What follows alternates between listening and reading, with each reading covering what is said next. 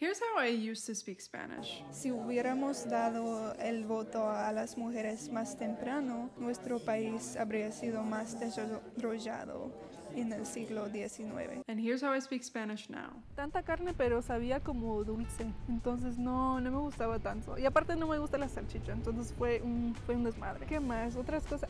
Like, you're hearing the difference, right? It's not just me. I'm not crazy. And it's because I learned to speak a specific dialect of Spanish, in particular the Mexican dialect. To preface, these are not my own words. I'm not trying to flatter myself, but it's literally to the point that when I talk to Mexicans, they ask me what state that I'm from. Like, what state in Mexico? It's to the point that when native Spanish speakers hear me speak Spanish, they automatically assume that I'm from Mexico, even though I don't look like the typical Mexican, which, spoiler, there is no typical Mexican, but I digress. All of this is to say that I think I have a little bit of credit when it comes to Mexican Spanish, so let's talk about it. So I've been learning and speaking Spanish since I was about 14, so that's just under 10 years now, which is crazy, but I've been specifically focused on learning and studying the Mexican dialect of Spanish for about 4 years, so since 2019. I'm not going to talk so much about my journey and like the specific reasons that I chose Mexican Spanish, but you're in luck because I actually made a whole video on that topic about 2 years ago, so if you want to go watch that and get some more context, you want to read up on the lore,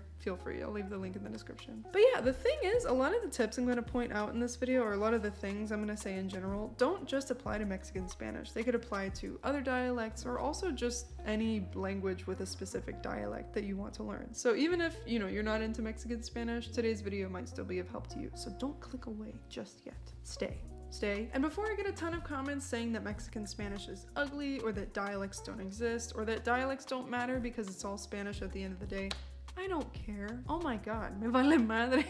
That's your first lesson in Mexican Spanish today. Me vale madre, okay? Okay, without further ado, let's get into the video. Vamos. So before we get into the resources that I used and the specific approach that I've taken for Mexican Spanish, we have to talk about a couple different scenarios, right? Because we're not all starting from the same place, I imagine. You could be a complete beginner, never having learned Spanish before, so essentially, if that's you, you have like a clean slate in your mind because you haven't been exposed to other dialects of Spanish, at least not to any like super meaningful extent, right? So this means that you don't have to like change your Spanish at all. You don't have to unlearn anything, which that was me. I was in that situation because I didn't realize that I wanted to focus on Mexican Spanish until I was like 5 years in. So there was a lot of like unlearning that I did, replacing some phrases, expressions, and words like with new ones. But if that's you, don't feel super daunted by that. It's not a daunting process at all. It's actually super fun. So yeah, those are probably one of the two situations that you're in if you're watching this video and wanting to learn Mexican Spanish. There is one general piece of advice I would give to anyone wanting to learn Mexican Spanish, regardless of like what level you're at or what scenario you're in, and that is don't start with like a Mexican Spanish book. I feel like there's so many books out there that promise to teach you like the best Mexican Spanish or phrases and things like that, but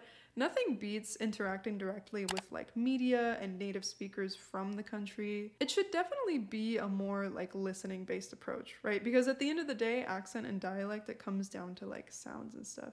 So a lot of the resources that I'm going to point out to you now, most of them are like, movies, podcasts, like talking to native speakers and how to do that and things like that. So yeah, it's a very kind of non-traditional approach, learning dialect, in my opinion, because this is how I've done it. Let's talk movies. I would be doing you such a massive injustice if I did not talk about movies first. I think this is one of the first things that I really interacted with, like Mexican media-wise, that I was like, oh my god, I have got to get into this world. Like, this is so cool. For example, there was a really big film movement in Mexico from the 90s to the 2000s called Nuevo Cine Mexicano, New Mexican Cinema. And these are the movies that I really, really fell in love with, like Y tu mamá tambien, Amores, perros. I literally force everybody in my life to watch those movies. Other movies, I have a list here actually. La dictadura perfecta, Roma, el baile del 41, las elegidas, Güeros, ya no estoy aquí, and Las Tres Muertes de Marisela Escobedo. My favorite thing about watching Mexican movies is that you can't watch them without learning something super like interesting or important about Mexico as a country.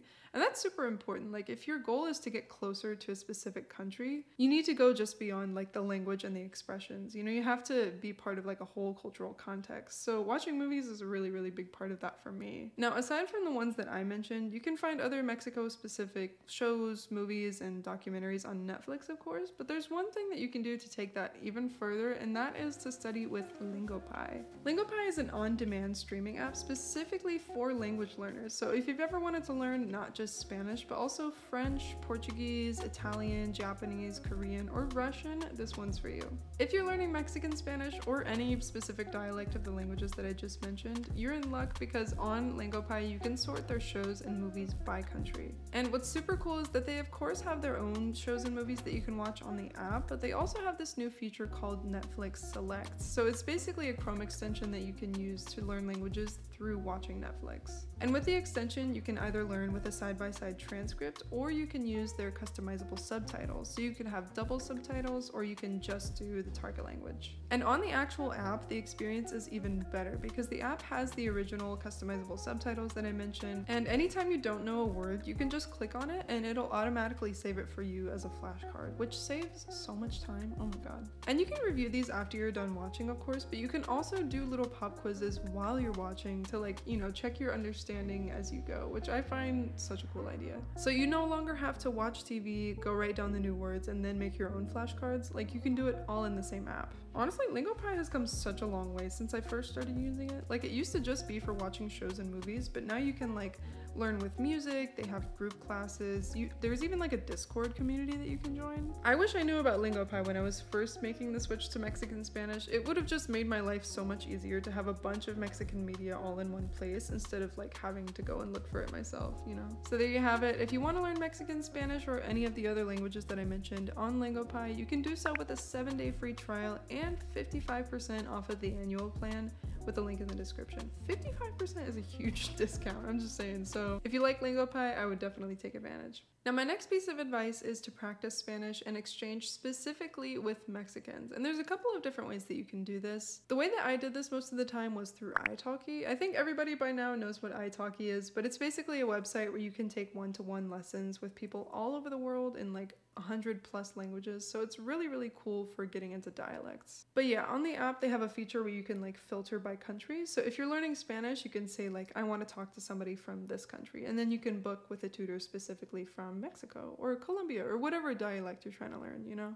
This was honestly my favorite part because there's just nothing like one-to-one connection and that like kind of personalized attention, you know? And also because you're speaking to someone from a specific country, you're just getting like so much like new information and new expressions. It's really, really fun and hands-on. Another way you can do this is through exchange apps. Okay, exchange apps are always going to be there. You know, apps like HelloTalk, Tandem, even italki has a really cool like community tab on their website and the app. Oh, the power of the internet. You know, it's a really cool way to make friends and make connections in that country before you ever even go there. So you got to take advantage. Entonces, chicos, my next tip for you is to drench your social media in Mexican content, Mexican content creators, whatever you can find, whatever type of niche or whatever you're into, just find that, but find it in Mexico and follow it on your social media. You know, this could be language specific, like teaching accounts, or it could just be fun cultural stuff or like content creators you find interesting. It could be comedians, it could be celebrities. Like I said, whatever your niche is, whatever you find interesting, find that, but just do it in Mexican Spanish. So most of what I consume is on Instagram. So my favorite accounts, my favorite Mexican accounts on Instagram are probably memes, memelas de Orizaba. If you want a Mexican Spanish teaching account specifically, you should follow Mextalki and Spanish with Saloa.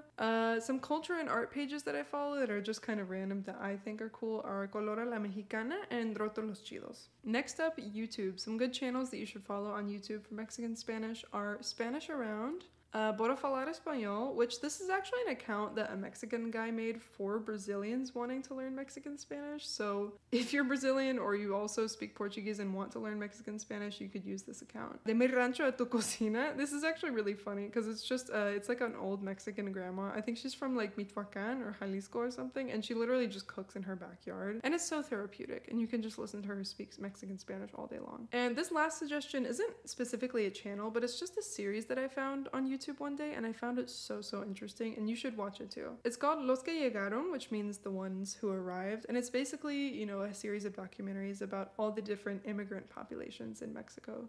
Because Mexico also has the melting pot thing going on, just like the US does, but with all these different populations. So like Lebanese people, Koreans, Spaniards. Yeah, it's really interesting. So I will also leave all of this in the description down below. Now, moving on to podcasts. There's so many good podcasts for Mexican Spanish. It's hard to, like choose specifically one. And it's also like the possibilities are endless depending on what your niche is. Like I mentioned earlier with social media, it's kind of the same thing with podcasts, because whatever you're interested in, you can probably find it in, a Mexican version. Now, for podcasts that specifically teach Mexican Spanish, I can recommend two good ones. One of them being No Hay Tos. This one is really good. It's kind of just chit-chatty. It's like a couple of dudes usually talking about Mexican expressions or Spanish expressions in general that you should know, but they're both Mexican, so they're pretty much like you're always getting like the Mexican version of whatever they're teaching. And the second one is called the How to Spanish podcast. I can vouch for this one personally because I met Ana and David, the two people that make the podcast, last year in Mexico. They're such a sweet couple, and they actually just had a baby. So if you don't listen to their podcast, you're essentially insulting their baby. So now, talking about podcasts that don't specifically teach Mexican Spanish, but they are in Mexican Spanish, there's Radio Ambulante, which this is a podcast that just documents stories from all over Latin America. So not all of their episodes are from Mexico, but a lot of them are, because Mexico is a very big and influential country, of course. And on their website, they actually have transcripts of every single one of their episodes. So if you want to learn like a lot more closely with this podcast, you can for free. There's also Se Regalan Dudas. This is a podcast hosted by two women that basically just covers like general culture and like current events and things like that. So it's a great way to keep in touch with like just the world, but through a Mexican Spanish lens. So yeah, man, I mean, if you're not the podcast type, I think that I just gave you a lot of reasons not to be. So that's all I'm saying. Now, another great way to get acquainted not only with new Mexican words and expressions, but also with the culture and the pop culture is through music. Once again, I've made your life so much easier because if you go to my Spotify profile, Elysse.devega, not only do you have a general Spanish playlist, but you also have a Mexico-specific playlist with a ton of Mexican music. This playlist has literally everything ranging from like the classic ballad singers like Juan Gabriel and Jose Jose to like early 2000s sentimental Camila to like norteñas, which is like basically Mexican country music from northern Mexico. I don't miss, okay? Oh my god, how could I forget? Two words, corridos tumbados. This is an example of a corrido tumbado. Los teléfonos no paran nunca de sonar. What's really interesting is that regional Mexican music is having a big moment, even outside of Mexico, because of corridos tumbados. Like, they're going viral, people are loving them way outside of Mexico. Even people in the US that don't speak Spanish love them here. For example, songs like Ella Baila Sola are blowing up and getting the genre the kind of recognition that it deserves.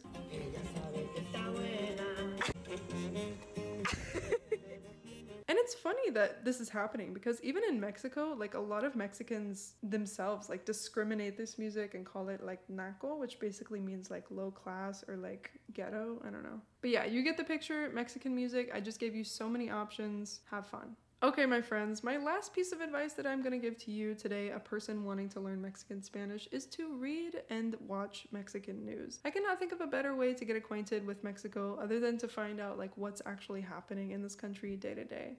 Talking about newspapers, so of course you can read the big newspapers like El Universal or La Jornada to kind of keep up with like countrywide affairs regarding Mexico. But you can also read the smaller news networks. Like one that I would recommend is called Pie de Página, and this is kind of just like independent news reporting on injustice and social movements in and around Mexico City. And I actually used to translate for them. So if you go to their website and look up my name, you'll find a ton of articles that I translated from Spanish to English. So, you know, fun little facts. But yeah, they're a great, great publication. Entonces, chicos, espero que estos consejos te hayan ayudado. Sin duda son consejos que a mí me hubieran gustado saber antes de empezar este camino con español mexicano. Entonces, pues aprovechen y buena suerte. If you like the video, give it a thumbs up and don't forget to subscribe. It literally keeps the roof over my head. So leave me a comment if you have any more questions or just want to say hi. I promise I will say hi back. And yeah, cuídense, nos vemos.